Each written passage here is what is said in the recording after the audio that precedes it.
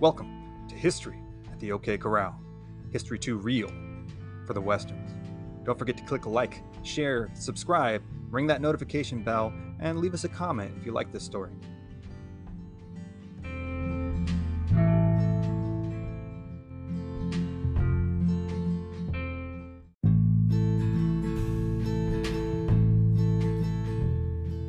In the annals of Old West history, the topic of intertribal warfare is often overlooked.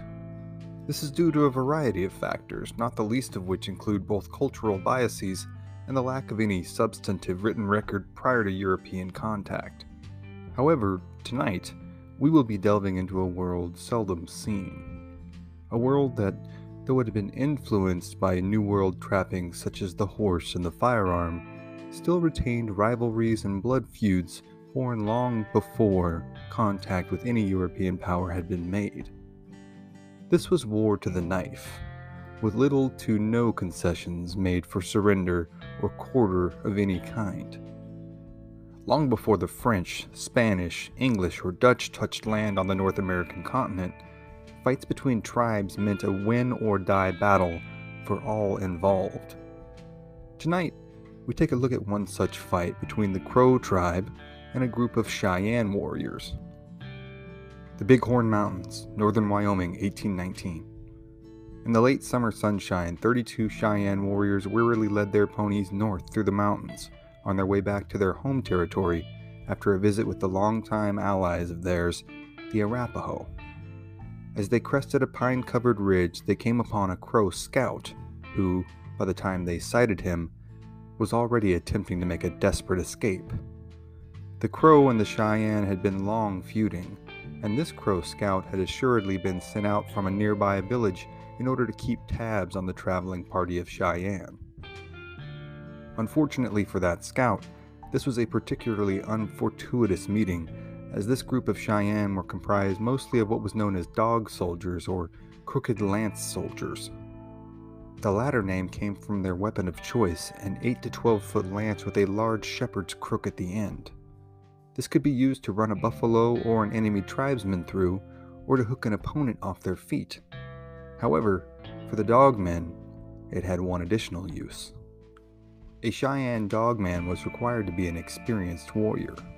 He would then take an oath to the tribe to die rather than ever retreat in the face of the enemy.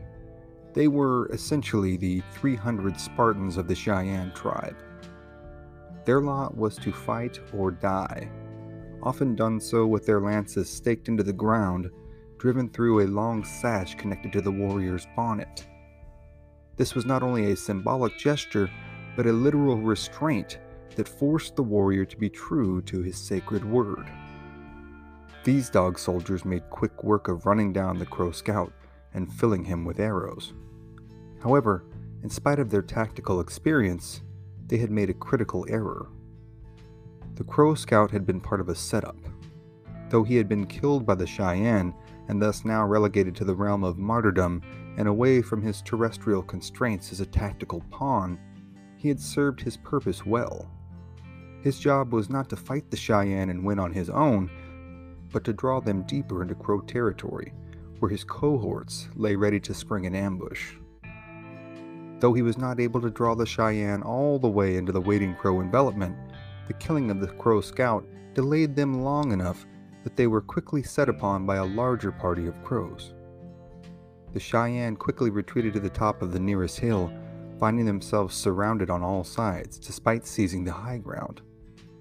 3 other entire camps of Crow lay in wait all throughout the surrounding mountains, maintaining a perimeter of sorts to cut off any hope the Cheyenne may have had of escape. Survival, it was now obvious, was not an option. Soon the Cheyenne horses were all dead or dying, having been shot down by Crow arrows and bullets, or having had their throats slit by their owners rather than be surrendered to their enemy. The Cheyenne too began to fall, as many of them retreated to a small rocky outcropping not far from the summit of the hill. On the steep, rocky hillside, they would make their last stand. From here, with perhaps a dozen Cheyenne left alive, they peppered arrows down the hill as arrows and musket balls were lobbed up at them from seemingly all directions. One crow made several good shots in a row and was quickly making an ascent up the hill towards the rocks, ducking and darting from behind one boulder to the next. One of the Cheyenne possessing a rifle, a warrior named One-Eyed Antelope, spotted the crow weaving his way towards their position. He patiently waited until the crow's head bobbed above another boulder and then promptly blew his head off. The crow fell forward, splayed over a large rock. One-Eyed Antelope began to sing and cry out. Then, having reloaded his rifle, still singing, he took aim and shot another crow warrior, killing him. Again, One-Eyed Antelope sang and cried out, lauding his axe and encouraging his compatriots to fight on. 2 more crows would die before One-Eyed Antelope himself was cut down by crow arrows. Soon, when the surviving Cheyenne were out of bullets and arrows, they were left with only the offensive use of their spears, knives, tomahawks, and clubs. The warriors sang their death songs as they made their final charge towards the crow lines, running down the hill, their weapons in hand, attempting to take any crow they could with them as they died. They were all shortly cut down by arrows, spears, bullets, and clubs.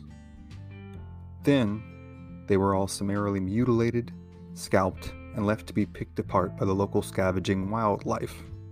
Anything of value on the bodies was taken, and then the crow knew all too well that it was time to pack up and move on quickly. They were a relatively small tribe, numbering perhaps a few thousand, and thus a comparative fraction of the size of the Cheyenne. Before the dog soldiers had ridden off in pursuit of the scout, they had sent a few younger warriors back as messengers to bring reinforcements. Eventually, those reinforcements would arrive, and as had been the case for time immemorial on the plains, vengeance was taken and many lives were lost. Eventually, though, after decades, the Cheyenne and Crow would reconcile their longtime differences and become friendly. When they recalled the story of this battle, the Crow spoke of how one warrior had sung his death song while cutting down 4 of their men in a row. It was only then that the family of One-Eyed Antelope were able to find out what had really happened, when they were able to identify the Crow recreation of the song that was sung that day by some of the actual Crow warriors who had been there. One can only imagine how many thousands of times so many similar scenes went unrecorded and thus unregarded by the uninitiated that comprised the vast majority of Western society. Even in the 18th and 19th century, there was a tendency among those not living on the frontier to romanticize pre-European contact tribes as noble savages who had really attained a simultaneously simpler and more enlightened culture than the one that most living on America's eastern seaboard at the time had descended from. But ultimately, this was not reality. People are people, and the world, especially in the American West, was a harsh and unforgiving place. Life was short, brutal, and demanding. Conflict was constant. Resources were scarce, and people were willing to kill or die to ensure the security and survival of those they loved. We will never know how many hard battles were fought and hard deaths died far from the prying eyes and printing presses of Western civilization. However, luckily, there are a number of other accounts from not only the Cheyenne but other tribes that have passed down stories and recorded them via similar means, usually through passing them down verbally. We do know that the location was known from then on as Standing Crow Creek or Crow Standing Off Creek, either in reference to the Cheyenne standing off the Crow or to the Cheyenne crowing from their defenses after successfully killing their enemy combatants. The creek where the battle took place runs only miles away from where other famous battles, much more well known to history, like the Wagon Box Fight and the Fetterman Massacre, took place, decades later. But those are other stories for other times.